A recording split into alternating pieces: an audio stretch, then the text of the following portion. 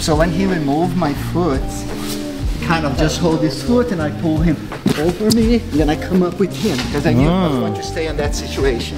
Then I hold him here just a little bit because he won't be doing that. But yeah, but as soon as I'm releasing, just be sturdy, I'm going to do that thing. Yeah, I release and I'm going to do this. Look. Then I have his arm, and then I start like messing with his arm, and he's going to roll with me. And then I have him here to do all that attacks. You know, I will try the arm bar on the other arm, or try like extend this arm here. If he start bending the arm towards him, I'm going to come here and do that weird lock. That's more pain, you know. Yeah, or sometimes like if I can get this, I'll start pushing him away.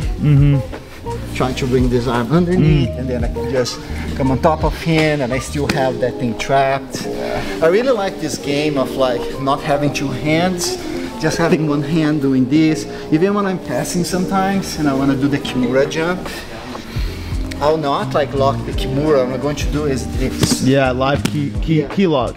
Yeah, and then I'm coming back to the Kimura. And then this Crucifix game, like I love to do in nogi because sometimes I'm here with him, and if I'm able to give him the deep half guard, yeah.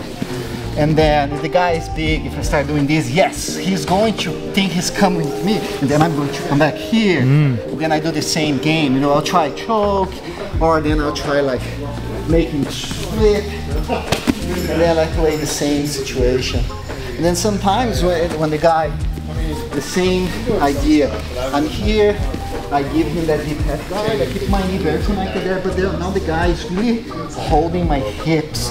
So I cannot do that stuff, you know. So what I'm going to do, I'm going to put my leg here, and then start coming back. Or in gi is better. In gi, if you try Turkish get up knee, you're going to end up in the same situation. But I like to play a lot this like Crucifix game.